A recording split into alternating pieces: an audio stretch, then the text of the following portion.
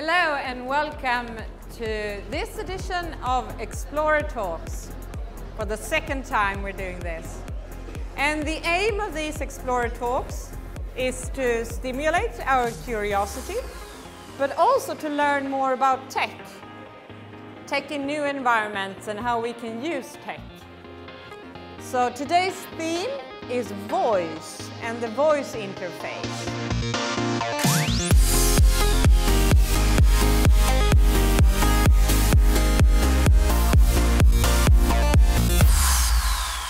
Hello everybody. Let's see where I should be standing. So my claim to fame is I'm the founder of a company called Conversionista. I'm just going to tell you in a few slides, tell you a little bit more about who I am and what I work with. So basically what I did, I made this observation something like 10 years ago in Sweden that a lot of companies were spending an awful lot of time on turning this left knob, which is about to send more traffic to website, apps, and digital interfaces. And then very much less about what is it actually that we're getting out of this traffic we're sending. So I became hell-bent on helping Sweden and Scandinavia improving the outcomes of what's happening on the websites.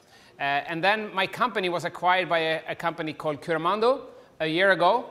And then what we are doing right now, and what I am doing right now, we are trying to join the forces of these two different components of optimizing the traffic and also optimizing the conversion of the website. But what we also have noticed that when we work with clients, it's really fun to be here today because our top 3 clients are actually Telia, Tele2, and Telenor and Tele2. So you're the only one of the major operators that we haven't worked with yet. So we'll see what happens with that.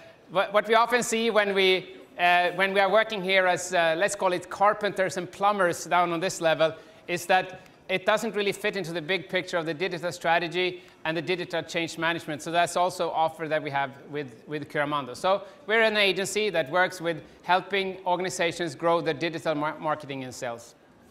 For today's topic, which is about what I called voice, the third digital revolution. It sounds very bold. And now you're thinking maybe like this, what about AI? Isn't AI like the next big thing and the biggest hype and everything? And I kind of don't agree with this. So, and the reason I don't agree with it is this. AI is a smarter, more effective way to deliver the same things. So if you listen to companies that are going into AI now, typically a place where we apply AI is, for example, in the CRM and the interactions with the customers in the customer call center. And then you ask the project manager, what is your aim? What is the goal of this project? And they tell you, our end goal is that the technology will be so great that the customers won't notice the difference. And then I'm asking, something that you do at your company, which is so great, but that it shouldn't make any difference with what you do with the customers, that is essentially not a growth strategy. That's mostly a cost-cutting strategy. So if you are aiming for growth, maybe AI isn't the way to deliver this. So instead, let's talk about voice and speech interfaces. But before we look at what's happening today, let's travel back in time a little bit, like I did with this Back to the Future logo here. So, do you remember in the 1970s, for those of you who were around in the 1970s, when the ARPANET and the TCP/IP protocol came, and people were crazy, they were running into the store, it's like, where is my ARPANET, where is my TCP/IP, I must have it now, TCP/IP now, they were like a madhouse, it was crazy. And then in the 80s, when the World Wide Web came, I remember I was living in Boden, and I called my mom, Mom, World Wide Web has come. And she was like, jag står ju här med Elgryt, men vad fan är det? Jag kommer på en gång, jag stänger av. It's a madhouse. Do you remember all this? No, you don't remember it because it didn't happen. None of that shit happened.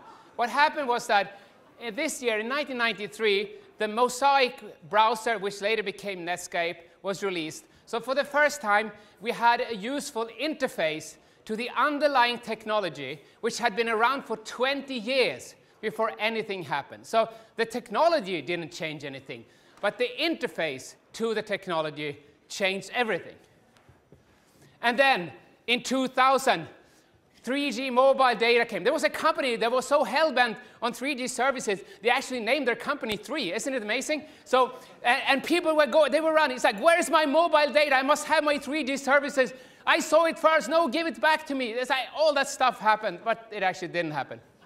But then what did happen was in 2007, there was a guy that came up with a useful interface to the mobile technology that was working behind the scenes. And then this thing changed everything again. So the thesis I have here is that our behavior only changes when the interaction with the technology changes. The technology in itself changes nothing.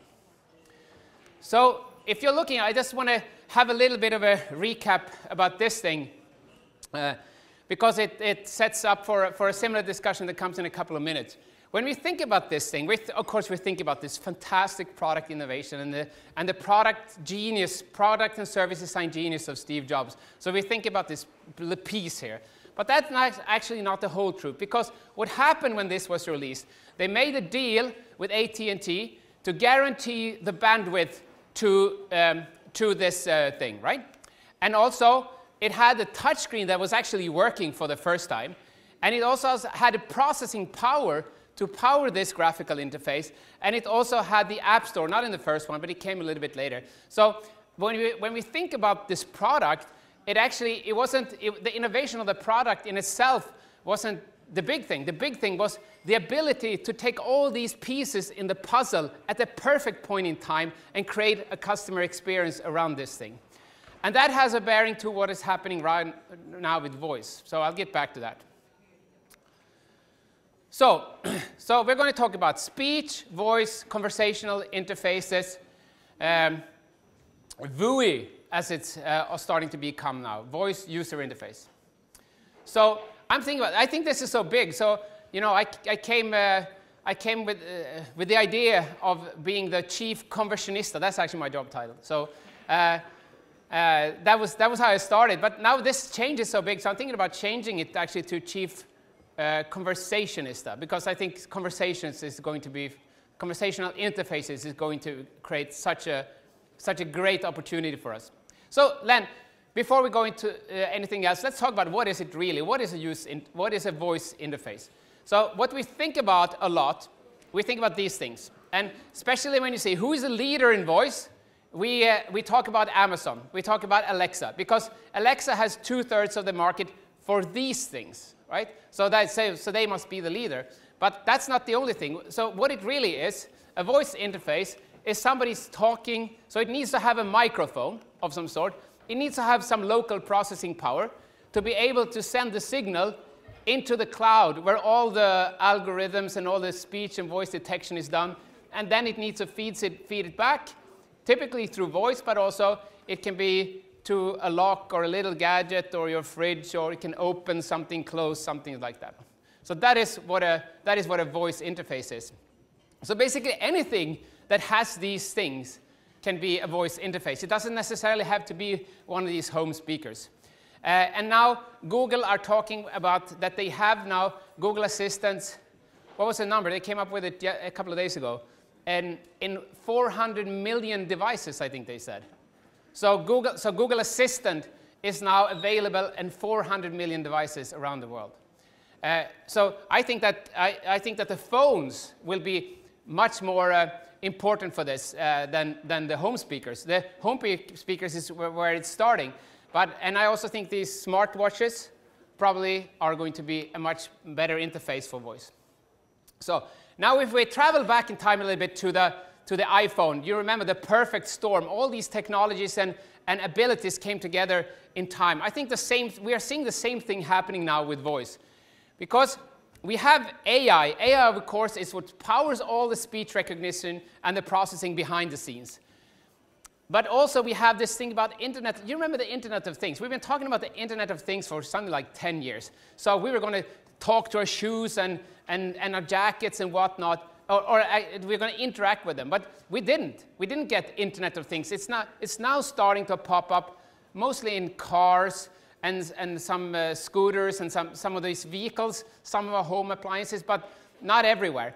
And I think that the main reason why that didn't happen, because if you have a touch screen on your jacket and your shoe, it's like really hard to use it. But if you can talk to your shoe or you can talk to your jacket, then finally we have a usable interface to all the things that can be equipped with the internet. And also we have the wearables, you know, the Google Glass, the glasses, they tanked. People were glass holes and it went out of the market. But did you know that the Google Glasses are making its way back? Google Glasses is now making its way back among architects and constructors and people that work on sites, and they need to have plans and things that they can see when they are working with their hands in a construction environment, for example. So they are now making their way back. And there's starting to be so much processing power now in these things that we have. So the wearables is also part of the perfect storm. And finally, with the 5G services, we're also going to have the bandwidth to enable this. If you are using, like me, if you are using your phone, for example, to talk with it a lot, I do that. I basically don't write so much anymore. I more or less talk everything that I do into my phone or into my computer. But sometimes it doesn't work. It's like, what's wrong with the phone? Well, it's often, I notice, it's often the bandwidth. It's like the phone looks good, but actually it's the bandwidth, there's a sudden drop in the bandwidth, and then it doesn't connect to the speech servers, and then all the speech recognition is lost. So that'll be much better with 5G. So my point with this is that all these technologies are now coming together at this perfect moment in time, and the big tech giants there are going crazy and investing in this like crazy. So Amazon Alexa, for example, that is the biggest source of development for Amazon. I think the number, if I say it correctly, they have 10,000 developers dedicated to the Alexa. And now, there's so much preaching about voice, and now you're sitting here thinking, you know what, John? It's kind of shitty, actually. And it's kind of embarrassing too. It's like, what is this guy talking about? Hasn't he been, is this John out of touch with reality? What's going on? So this is what you're thinking. This is my daughter Saga. So let's see a little conversation when I'm trying to talk to Saga with Siri. Hej Siri. Ring Saga. Religion är för människor. Jag har mina kretsar istället. Hej Siri. Ring Saga. Allt det där är ett rent mysterium för mig. Yeah, so basically because Saga is not only a Swedish name but also something else, then Siri thinks that this is not a name, and then she makes some joke about it. So you have all noticed this, that you're trying to say things to your voice assistants and they come up with some total bullshit. Or maybe you've, for example, seen this from the marketunist that says, order Kleenex, ordering Amazon basic facial tissues. Ah, no, I said Kleenex. Amazon Basics is 50% off the name brand. I said Kleenex. Kleenex. Here's the weather for Phoenix. So those are the things that are happening right now. So because we are seeing this is happening to us every day, then we are doubtful. We think this, you know what, this is not going to happen. This is not going to be real. This is not going to be big. But look at this thing. When this thing came, and it weighed like, well, how much did it weigh? Anybody had one? It was like 10 kilos. You had one. How much was it? 8 or 10 kilos. I think it was just below 10 kilos. And then I would have told you at the time, you know what, in the future, you're going to be watching TV on this. You're going to do everything with your bank. You're going to have your whole photo album in this one. And also, you'll be connected to people around the world with video and things on this one. You're gonna say, no, it's 10 kilos. I'm going to carry this shit around with me just to have my photo album with me. My photo albums are lighter than 10 kilos, right? So because we see the limitations of the current technology, we are unable to see what it could be like when it's really working in the future. Also, it's kind of embarrassing because when you're you know, I'm talking to this, you know, you wouldn't do that, like, would you? It's like really embarrassing. Like, it's almost like you wouldn't use your phone on the subway, right? But now you don't notice that other people are using your phone, because when you're getting into the subway, you're still using your phone. So you're bumping into each other with other people that are using their phone. And also, do you remember when people went totally crazy? I think it was in the 90s when they started to talk to themselves when they were walking in the street. It's like, there's a schizophrenic on the street. I must call the police or something. But then you notice, oh no, they have this little thing in their ear and they're actually not talking to themselves. That was completely socially unacceptable behavior, unless a couple of years later it was totally acceptable. So the social norms about what is acceptable behavior or not, they change all the time. So it is very embarrassing right now. And imagine this, if you would do this during a lunch, you're sitting together with a friend at lunch, and then you realize that you need a phone number, so you bring up the yellow pages and start folding them over your lunch. And then you also need to, you remember photos, so you bring out your photo album, and then you need to check some news, so you bring out your page, you do that over your plate. You would never do that, right? Except you do that today when you bring up your phone, you're kind of under the table, you're checking like Aftonbladet and like Eniro and like your photos or something like that. So what was socially unacceptable becomes socially acceptable. So here, that's what I said before. The current limitations in the technology stops us from seeing what it could be like when it actually works. And since I don't like futurologists so much, I came up with an idea. Maybe I should be a presentologist. And then I Googled this, and there was a guy that actually called himself the presentologist. And he had a really good quote. And I think that, and he said like this: instead, rather than focusing on what might happen, focus on what you can do now to ensure you'll be successful regardless of what happens.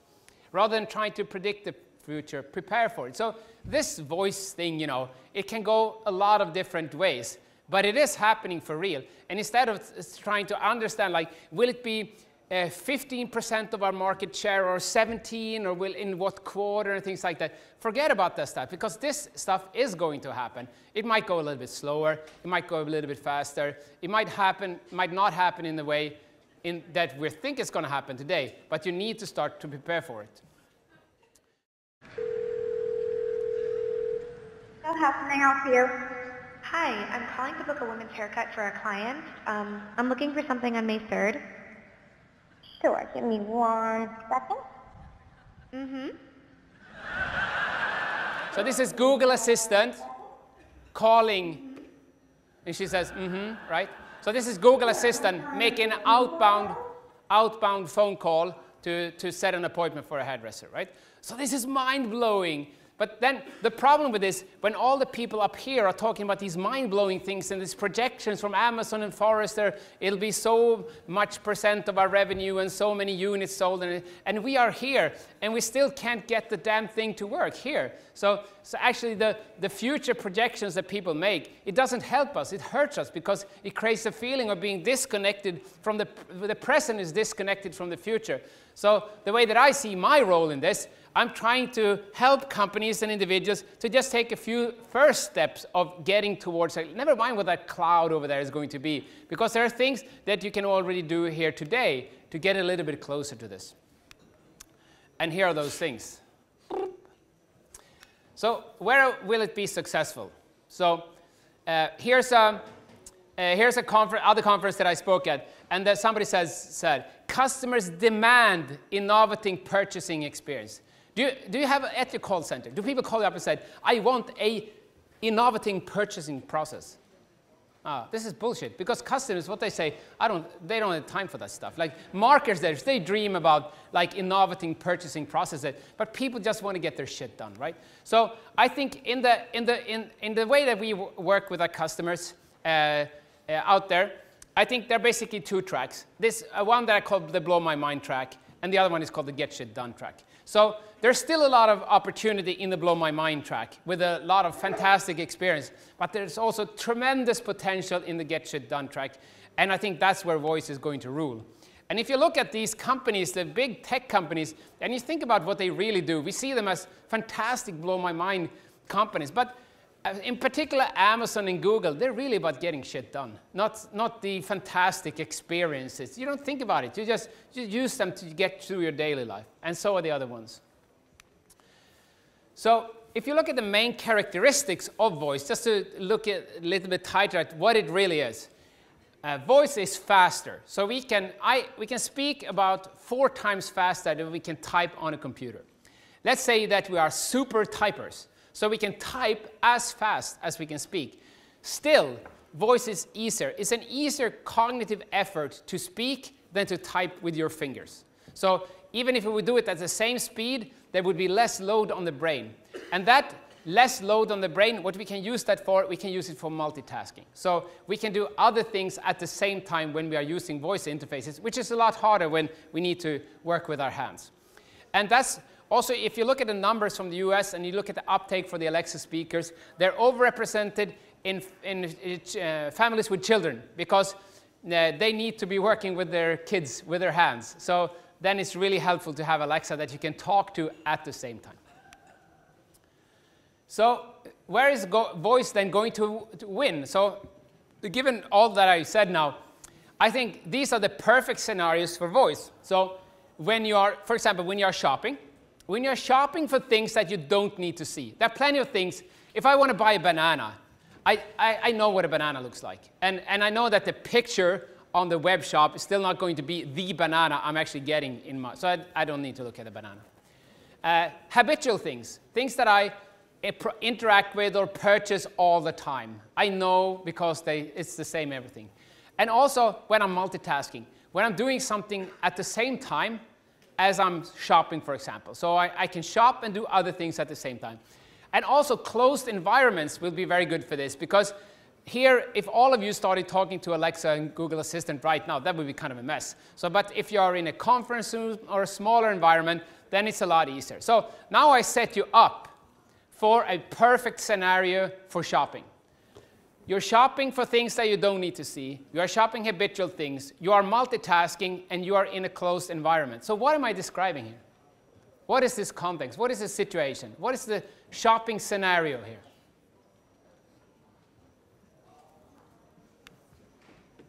Hi, John. It seems like you're heading home. Yeah. Had a good day? Yeah, not bad. Good. It's Wednesday today. I thought maybe we could go through the shopping list for the weekend. Yeah. Perfect. Let's start with milk. You usually order 3 packages. How about this week? 2, please. Okay.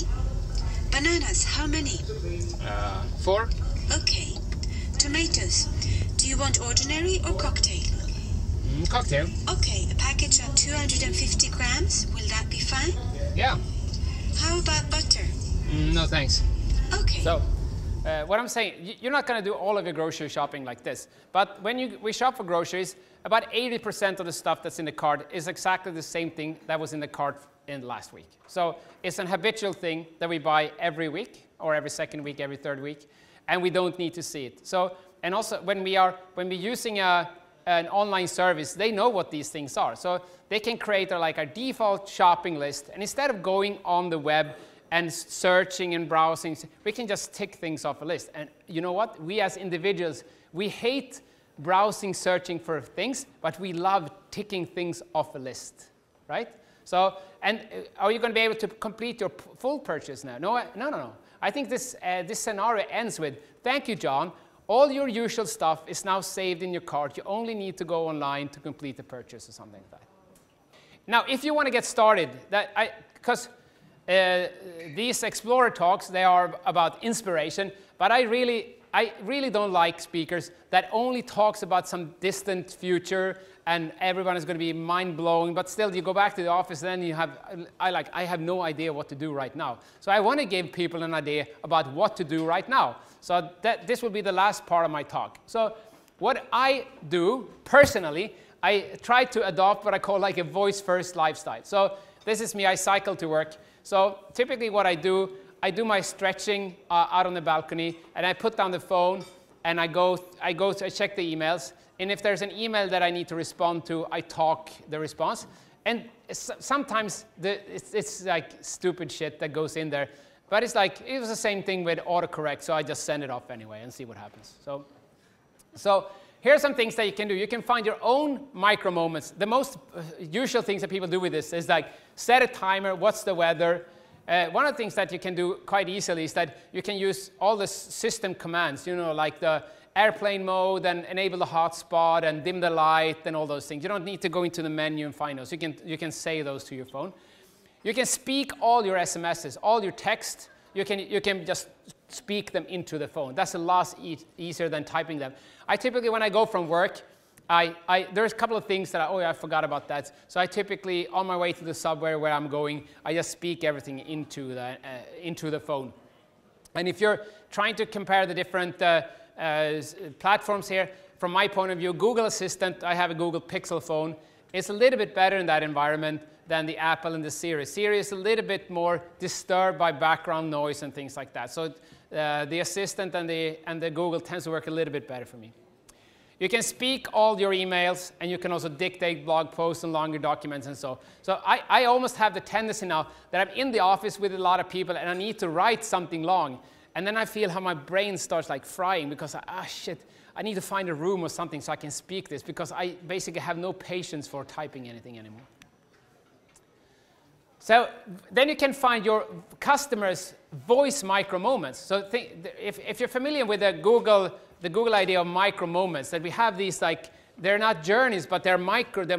This is another thing I need to do. We have your I want to know moments, I want to go moments, I want to do moments, etc. So you can think about the micro moments of your customers. And here are a few that I came up with. How much surf do I have left? When can I get a new phone? Is the broadband up? What is my next bill? So you can find some of these easy scenarios of things that people want to ask you, and then they can ask them by voice to you instead of going into the menu and drilling that, logging in, going to the subpage of the fold out of the click of the, all those things that you need to do, and you never know. For example, I was going to get my receipts from Stockholm City for my expense report for my parking. They said, you can easily find them on your pages on my website. No, I cannot easily find them there. They are somewhere there, but they are so, I need to bring out a shovel to find them, right? So when you do this, you can do it two ways. You can use a digital assistant app, or you can build your own app. So let's look at like pros and cons of these. If you use one of the assistants, then it's going to be visible and distributed. So if you have the 3 app or the 3 intentions on Google for your company, then basically the only thing you need to say is like prata med 3, for example, at Google Assistant, and then already customers are interacting with you. Also in these interfaces, you have some base level training. So the AI, the speech recognition, is at some base level. And also you're part of a continuous global learning. So whatever is learned in the system, you benefit from that.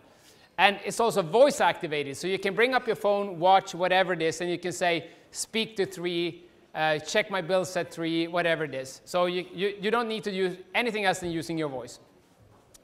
You can also develop your own app, because you not only need to go with the assistant, you can do a voice app, which is completely your own. But then you need to push it to customers. Then you need to tell them, you need to install this app. When you are on our web page, you need to click on the app to get it activated. You need to train it. Your learning on it is more local. And it's also, for most of the cases, it's touch activated of some sort. It's never in the operating system that you can actually immediately speak to it. You need to activate it by touch or pressing something.